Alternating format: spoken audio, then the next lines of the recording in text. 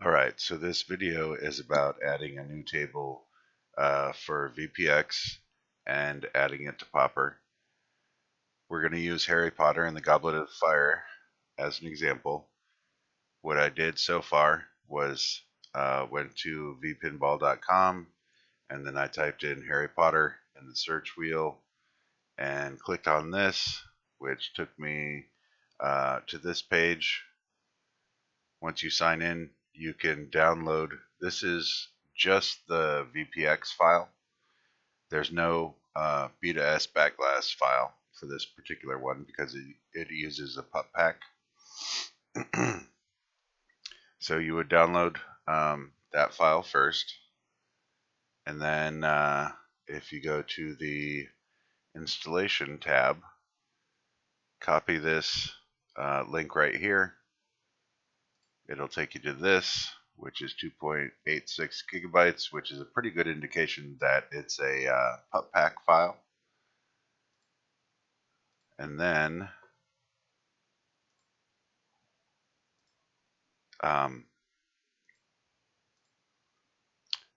that's just the VPX file by itself, which when you're using a pup pack, all you need is the VPX file instead of a B2S, direct B2S file as well. This particular table, I don't think it needs a ROM file or a script file. So you download that table, the VPX, and put it in your tables folder, which I don't have open at the moment, but it's okay. You just put it in the tables folder.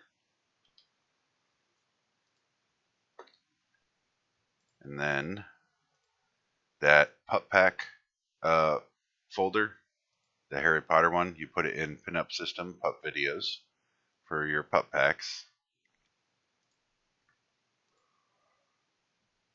which this is the extracted version. This is the file that you put in your videos folder.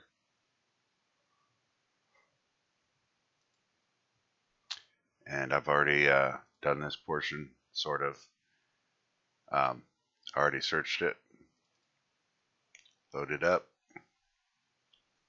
and I've already arranged my pup displays so that I've got the essentially a modified backglass section. Even though this is a 4x3 monitor, I changed the values so that this would essentially be widescreen and this would be the DMD portion.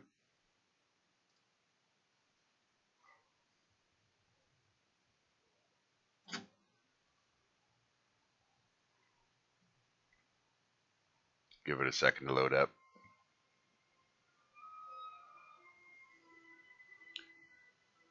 And that looks great, right? So quit out of that. And it's really that simple.